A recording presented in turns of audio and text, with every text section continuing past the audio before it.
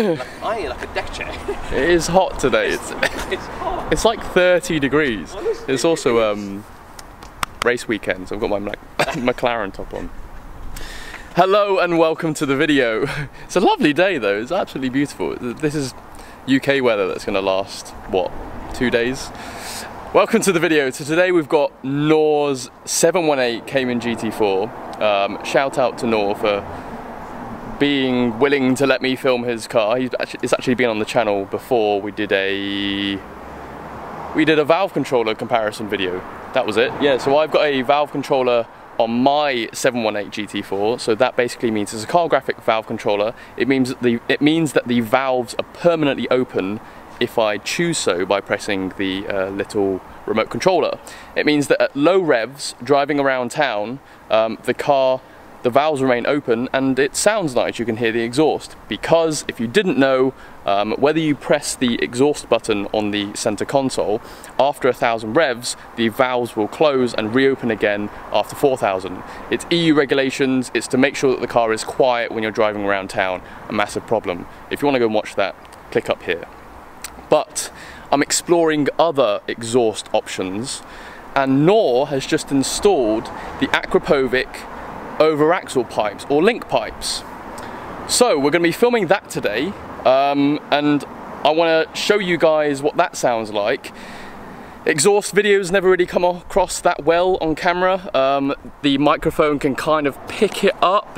It kind of doesn't really give you volume and oomph, but it does let you kind of get an idea of tone, volume a little bit maybe, when you can see Nor in the distance and you can still hear him, but I'll try my best to try and convey what that sounds like in real life. Spoiler alert, absolutely amazing. So if you didn't know already, the 718 GT4 exhaust is made up of basically 3 components. You've got the headers that come off the exhaust, and that's where the catalytic converters are. Then you've got the link pipes, which is where there's an OPF, and then you have the back box right at the back. And so Nor has kept his back box, he's kept his headers, but he's just swapped and changed out the link pipes, removing OPF, which means that he needs an OBD error blocker as well. So you basically need 2 components to get this set up. The result, it sounds absolutely amazing. So without further ado, we may do a couple of clips where I compare my stock one over against Nor's OPF delete one, Akrapovic link pipe one. But yeah, put your headphones in, enjoy, and let me know what you think.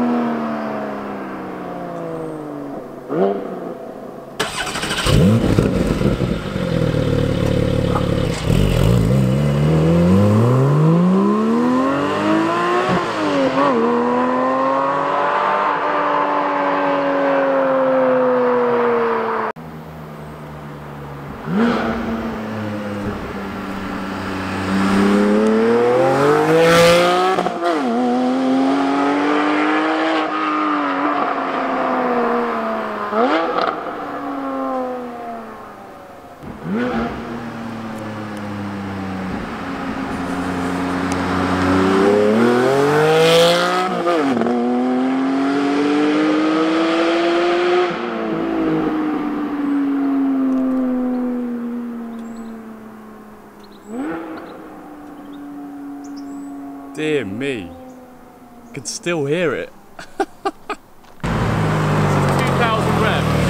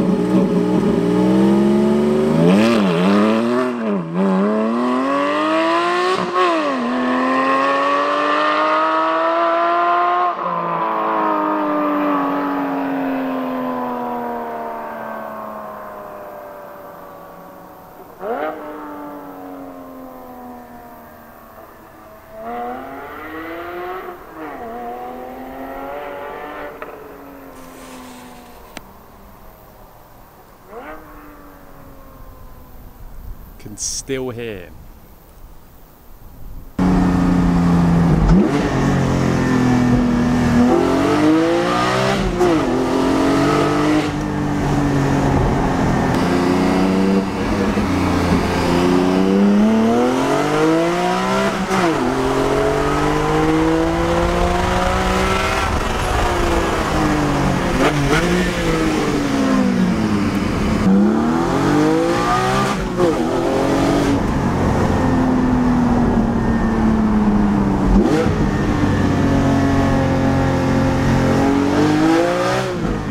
Alright, thank you very much for watching. Thank you again to Noor for lending his car for the video. I mean, I don't know how it's come across in clips at all, but in real life, and you can see by the decibel meter, it's got more oomph to it. It's not obnoxiously loud, kind of how when you made M cars louder, they were a bit obnoxious, a bit chavvy. With this, it sounds like how it should sound from factory, kind of how a 981 GT4 sounded from factory because they had no OPF. It's just got more oomph, it's got more, like the air vibrates and you can feel it in your chest, but it doesn't sound horrible.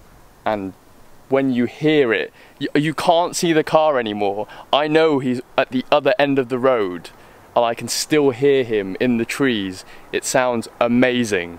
So for the price, you know, they're really cheap for these systems. You're looking at maybe £1,000 to get. That's why a lot of people do link pipes, because they're the cheapest part of the exhaust to get done. It's a no-brainer, and it just sounds absolutely mega. So thank you very much for watching. If you're new to the channel, please subscribe, like it, comment, let me know what you think, and I'll see you later in the next video. Yeah, buddy. Yeah.